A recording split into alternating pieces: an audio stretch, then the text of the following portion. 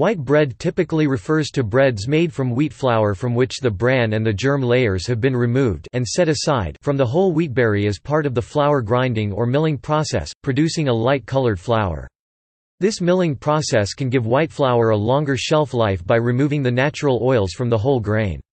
Removing the oil allows products made with the flour, like white bread, to be stored for longer periods of time, avoiding potential rancidity. The flour used in white breads are bleached further by the use of chemicals such as potassium bromate, azodicarbonamide, or chlorine dioxide gas to remove any slight, natural yellow shade and make its baking properties more predictable. This is banned in the EU.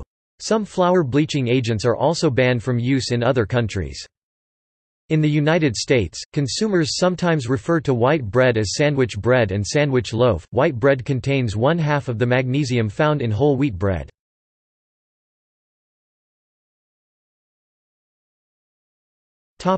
White bread fortification.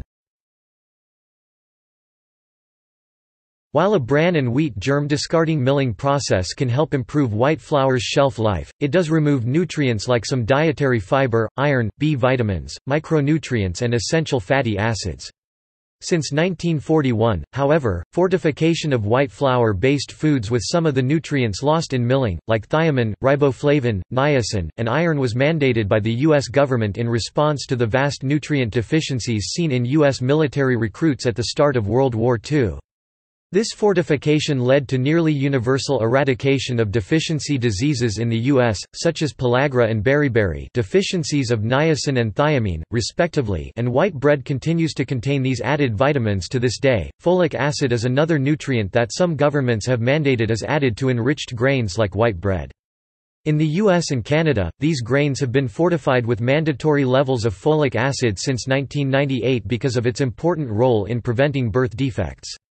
Since fortification began, the rate of neural tube defects has decreased by approximately 1/3 in the U.S. See also